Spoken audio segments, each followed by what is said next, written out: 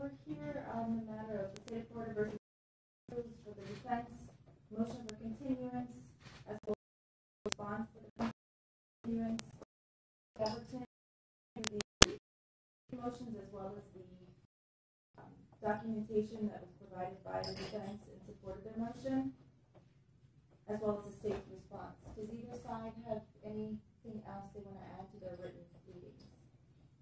We do, Judge. Okay.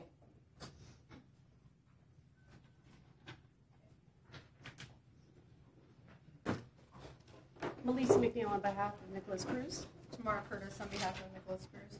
Nicole Ciccone on behalf of the state. Okay. Good afternoon, Your Honor. Good afternoon. All right, whenever you're ready.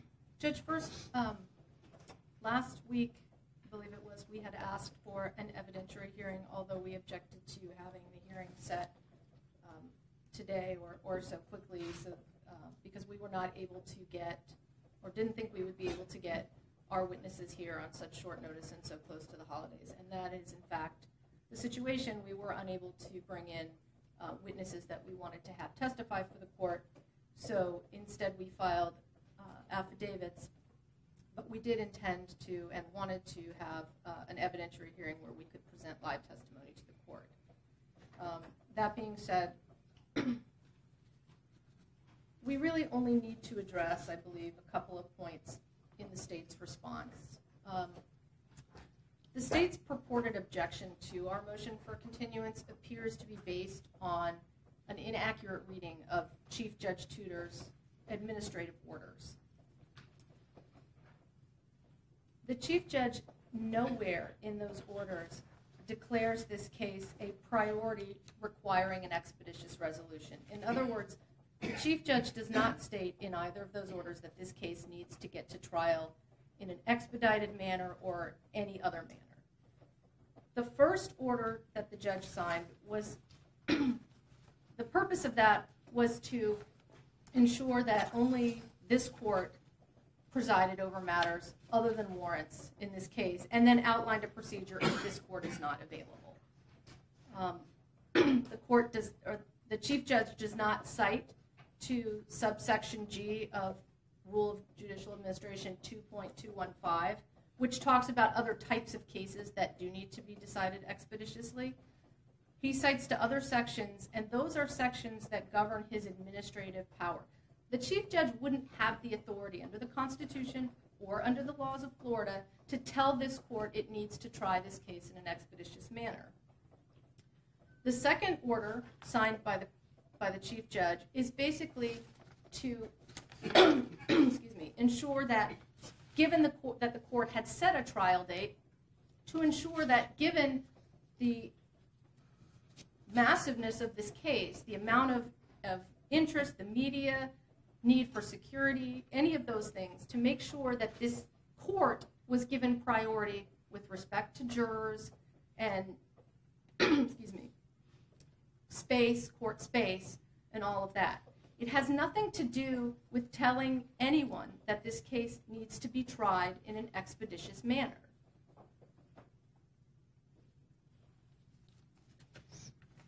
The other point that we wanted to make, Judge, is that, and only because, we believe that our motion contains all of the relevant law, facts, and argument that we need. However,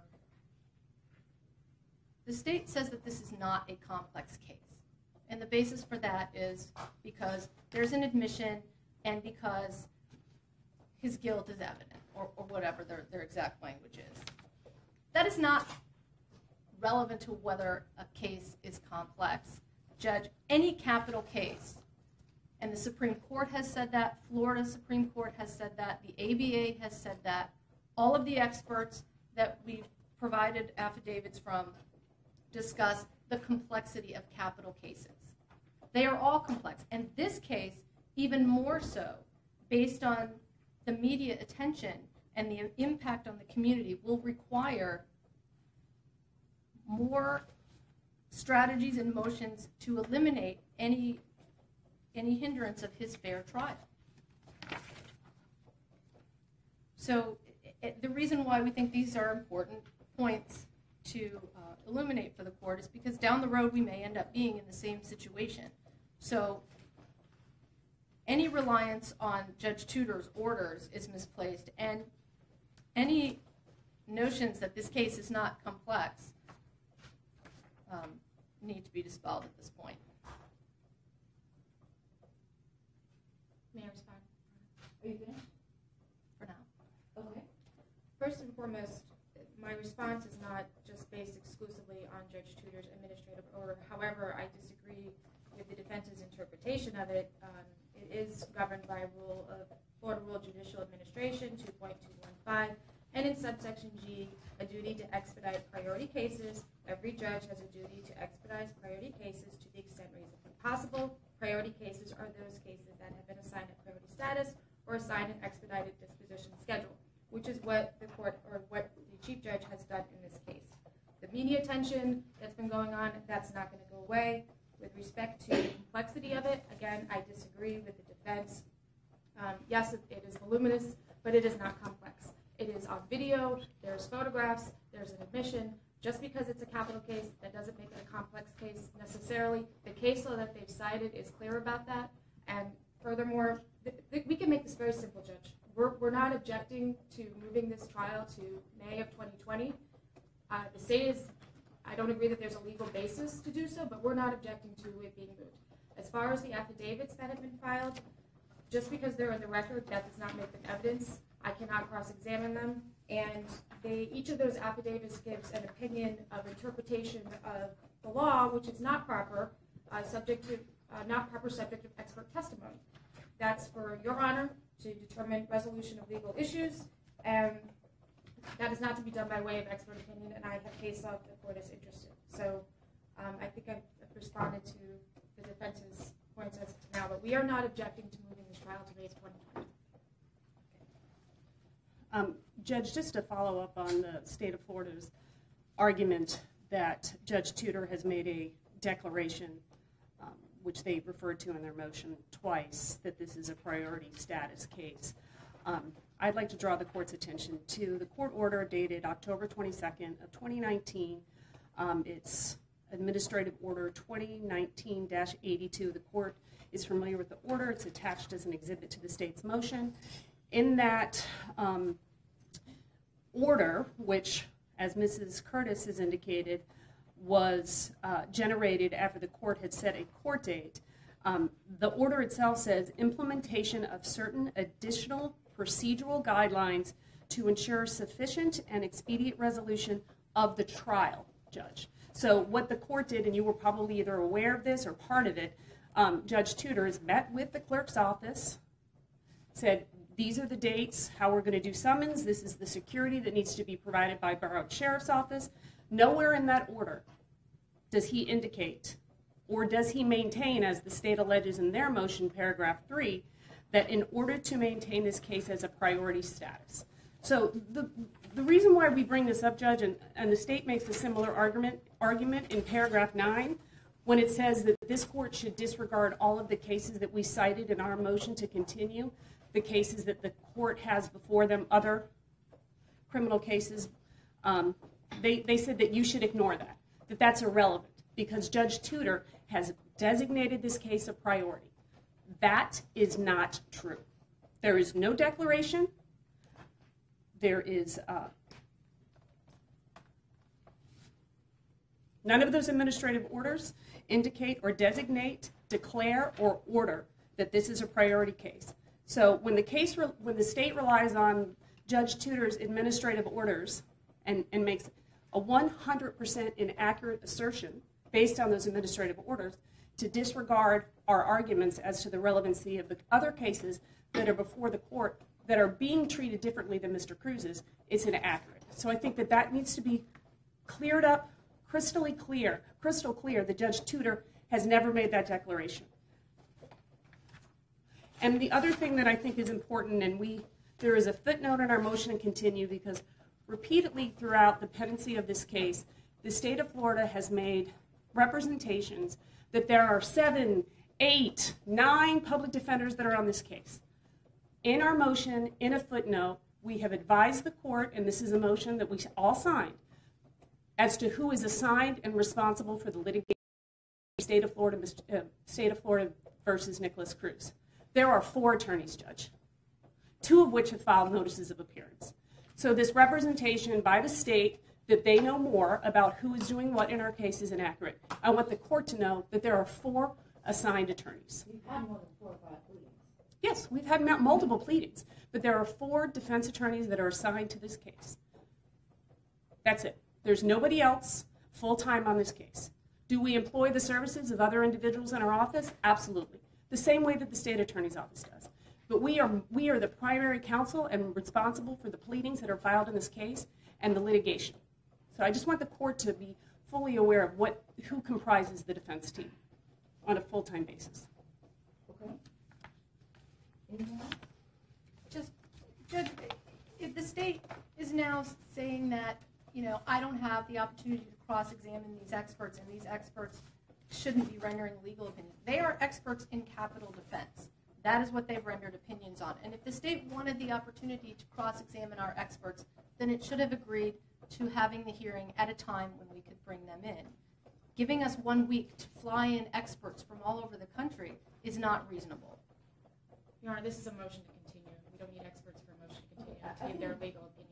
I just wanted to add, if I may, that what the defense hasn't provided is what is considered a reasonable amount of time. It is not anywhere. They don't want to give a date. So 2.5 years having been on notice, that's what's unique about this case. Everyone, all the parties have been on notice since February of 2018 that this case was to be tried in 2020. And nothing that they've cited says that that is an improper or unreasonable amount of time, not any code, not any rule, not any statute, not any case. So unless they're going to give us a date, to just have it out there in infinity, that is unreasonable. Again, the state is not objecting, but we're asking for a May 2020 date. And we want the court to know that we would like to get a resolution to this case also. But I'm not going to set it out indefinitely. And nor am I asking you to, Judge. We're doing everything we can to get this case ready for trial. We have a hiccup right now because we have pleadings before the Florida Supreme Court. Absent that, we're doing everything we can to proceed on this case. I have never had a capital case where there has been a date certain when we're still doing discovery. I'm not saying that we can't have an ideal date to look towards. I get that. It encourages all the parties to work together, which I believe we have been doing with the state of Florida and the court. But when you mentioned the date of January, we just said it's not a realistic date, and it turns out it's not. We just want to set something that's reasonable. We don't want this to go into 2021 unless it has to, Judge. We would like to have this case resolved by the end of next year. That is our goal. It has always been our goal. So we're not asking for infinity, Judge. We understand that this needs to be resolved. So realistically, there is a matter pending before the Florida Supreme Court, which neither myself nor either of the parties has any control over when they are going to rule on that matter. Because of that, practically speaking, in and of itself is the reason that I have to continue this matter, I believe.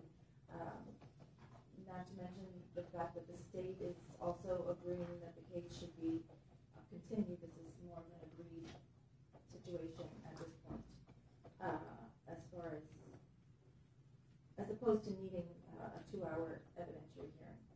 So, that being said, assuming that the Florida Supreme Court matter is resolved, I did read in the state's response that the elected public defender said that your office would be ready by summer. Is that correct? Judge, it has always been our goal to be able to start this trial. No, I asked you. Did he say that? It's in the editorial. He did say that, Judge. So However, as lead counsel of this case, I can advise the court that we are doing everything within our power to achieve an end of 2020 court date, and I'm daily and intimately familiar with the pleadings that are filed in this case. It's not as if Mr. Finkelstein spoke out of turn. He did not. He is familiar with the facts and the litigation, but a realistic trial date can be set in 2020, but I do not believe that May is a practical date. That would be the 2-year mark in which we had received discovery, but I think that we would be in the same position as we are right now. We have doubled up our depositions, as the court is probably aware by looking at the clerk's computer. We are working ourselves to the bones, and the state is too. They're there all along the way. I just think that instead of creating false hope in this community, like has already been done with the January date, that we just be realistic. If you set a court date in the end of May, I'm sorry, in the end of March, a status, then I think by then we will be in a better position to enlighten the court as to where we stand. You are aware of all the pleadings we filed and all the depositions that we're taking. I mean, you know that we're working.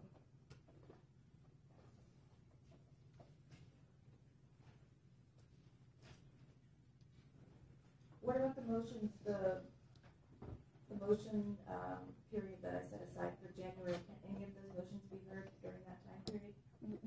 We have been working on some motions, but in all candor, the motion to continue required myself and Ms. Curtis and multiple other attorneys. It took us about 4 weeks to generate that motion, which resulted in us putting aside the other work relating to the litigation. A lot of those motions depend on depositions that have not been taken.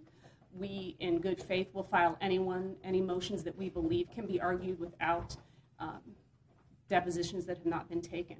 But if the court is looking to make if you want to hold up 2 weeks in January, I don't think that that would be a good use of the court's time. I don't think that we will be taking up that much time with our motions. We need a date to work towards. Obviously, no date is set in stone. Things happen. I didn't know that the Florida Supreme Court would be taking so long to make a decision. Maybe after the first of the year, they'll have a decision, hopefully. In the meantime, I'm going to put it on for a calendar call on March the 23rd at 1 o'clock. Is that spring break, Judge? I don't know. It's not on my calendar. If there's a conflict, I'll let you know. Okay. So March 23rd at 1 o'clock for a calendar call. But I'm going to tell you all now, I don't want to hear come March that parties are busy, parties are doing other things during the summer months, because this case is going to be tried this summer at some point. I'm not going to set a date right now, but please don't set anything else. We're not, Judge. Okay. Like I'm telling you, the 4 attorneys that are assigned to this case work on this case every single day. It's the only case. We are doing everything that we can to make sure that we move this case along without the expense of Mr. Cruz's constitutional rights to due process. All right, March 23rd for a status or a calendar call, and I'll see you all then. Your Honor, may we address the other case briefly? Because 27th of January. Okay. Mr. Burke? Good afternoon, Your Honor. I do respectfully disagree that the case is ready. We have the most important deposition in the entire case, the alleged victim, Sergeant Beltran. That is scheduled for January 3rd. We also have another witness scheduled for deposition on January 3rd.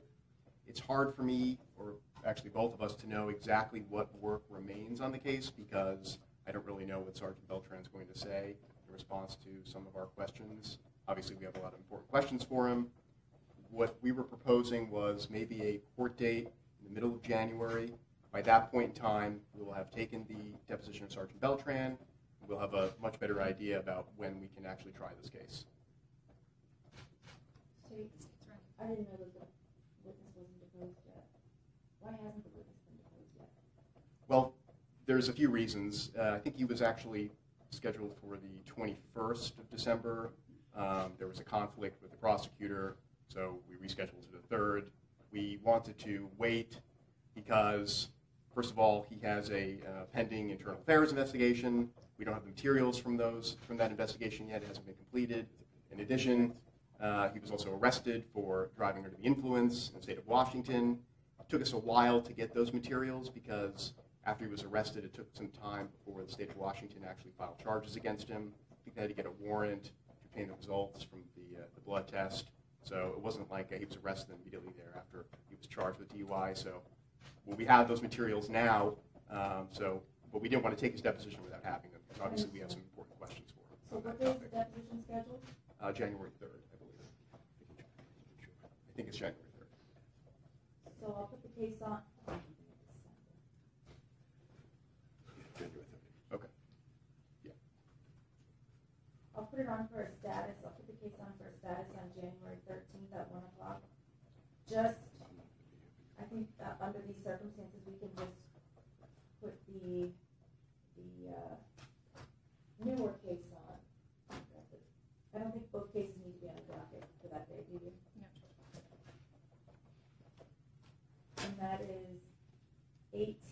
18-14129, January 13th, for a calendar call with a trial date of January 27th.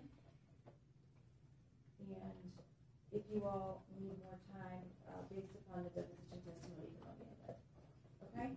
Yes, Judge. So January 13th for a calendar call on the, I can't remember, the newer case, which is, again, 18-14129. And then we're going to have a calendar call on March 23rd on the homicide case 18-1958. Judge, just two more inquiries. Sure. Originally, the motions that we were going to hear in January were due on the 27th of this month. So what would be the new date that the court wanted to do? I'm going to set that date on March 23rd with the trial. Okay. And one more issue. We have not been provided any of the defense's mitigation experts. I understand that they're waiting for the Florida Supreme Court, except assuming they do not, I would ask the court to enter an order that if it's denied, that those experts are turned over within 10 days. With all due respect, we're in a position to do that because we send our experts in, they do not make diagnosis, they don't know what testing they're going to have to do, they may make recommendations for another additional expert. So until we have the ability to get the experts that we've already retained in to make a determination if they're going to be helpful to the defense, or if there's going to be additional experts that will be hired because of what our expert one says. So we're not in a position to do that. As soon as we are, Judge, we will have absolutely no problem providing that to the state. As soon as the ruling comes out, if there are people that you know you're going to be listing as experts, please turn those over within 10 days of the Supreme Court ruling, assuming that it is not going to take jurisdiction over this matter. So I just want to make sure I understand the court's ruling. If you want us to provide the state of Florida with a list of defense experts that we intend to call and trial. If you know who you're going to call. I Fair understand that you're saying there may be additional experts, there may be people that you don't know until they see Mr. Cruz and speak to him, but the ones that you know for sure you're calling, please list those within 10 days of the Florida Supreme Court. Just so the court is aware, under the rules of Florida criminal procedure, we require to turn over our mental health medication 20 days before the trial. That's the state of the law in the state of Florida, and under the rules of criminal procedure, that's when we have a duty to turn that over to the state. Not knowing when Florida Supreme Court to make a decision, I would still ask that they list them within 10 days of that order. They're saying they don't have to under the rules of procedure. Is Florida rules of criminal procedure 3.202? Perhaps we just set a status once the Florida Supreme Court makes a decision. Okay, I'll see you March 23rd. Judge, before we recess, did you set a trial date on his other case, the attempted aggravated battery case? But that's for January 27th? Correct. I just wanted to make it clear we're objecting to that. We will submit additional grounds in writing. You don't have to do that. This is every calendar call in this division, we have a proposed trial date so that the state can send subpoenas or the defense can send subpoenas. So I'm telling you, the calendar call is the 13th with the proposed trial date of the 27th. And like I said just a few minutes ago, if you need more time, you can let me know on the 13th, and then I will change perhaps the trial date. But do you see what I'm saying? Yes, I just didn't want anyone reviewing the transcript to think we were acquiescing to that date. So that's why I wanted to object. Okay. All right. Thank you. Thank you, Judge. Recess.